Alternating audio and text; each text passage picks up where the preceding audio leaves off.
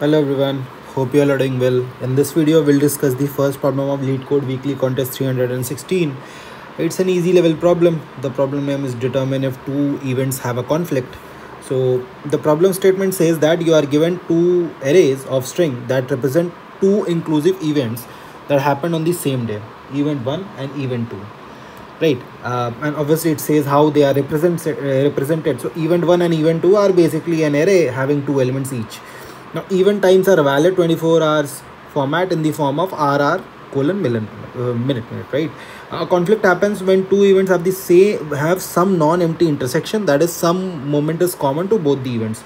So return true if there is a conflict between two events, otherwise return false.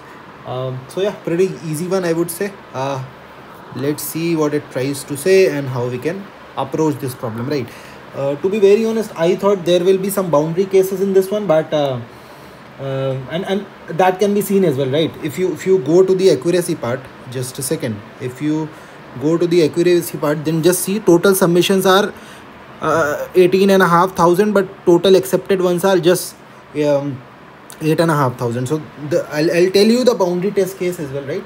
So the problem statement says you are given certain events. I'll pick up the first example. So event 1 is basically an array which has 0 1 15 and 0 2 this, then right, and event 2 is again in start and end time this, and then this. So what this problem is saying, event 1 started at this time and ended at this time, and event 2 started at this time and ended at this time. Now is there any moment which is being intersecting in both of these events? So yes, we can see the time 2 o'clock is acting as a common point between them, right? So we return true in this case, right? Simple stuff. Let me take another example. It says that event 1 is basically 0 1 0 0. This is the starting time, this is the ending time for the first event. What about the second event? So the second event basically starts at 1:20 and ends at 3 o'clock, right? Now is there any point which is being intersected? So you just see this 1:20 obviously lies between 1 and 2, right? So that means in this case also I'll return true, that okay, this is being intersected, right? Now let me take a negative example as well. So example 3. So this is basically you have some time 10, starting time is this, ending time is this. Now for event 2, starting time is 14 and ending time is 15, right? Now just see here, obviously these two do not intersect. Why? Because this is the event 1 starts at 10, ends at 11, event 2 starts at 2 o'clock or 14 and ends at 3. So obviously these two are not intersecting, so you just return false. Okay, now I'll tell you the tricky case first. So the tricky case here is, in the question it is not mentioned that this event will always occur before the second event, right? So what can happen, the examples are also given such that event 1 is always starting before event 2, right? The examples are also given in this way, but actually the question does not mention that. So there could be a possibility that this event 2 starts before event 1, and that is the thing that people are missing. Otherwise it's an easy problem, right? So let me show you what I did basically. So my basic approach was, you pick this time, since these are in 24-hour format, so you convert this whole time into 24-hour format, right? How you will do that? So you pick this time. First let's consider the start time of the first event. We'll do this for all the 4 times. Okay, so this is the start time. Now what do you do? It is 10, this is hour, this is minute, right? So what do? You calculate what is hour, what is minute, obviously in integer, and then you calculate what is the starting time. So what is the starting time? That will be whatever hour you got into 60 plus whatever minute you got, right?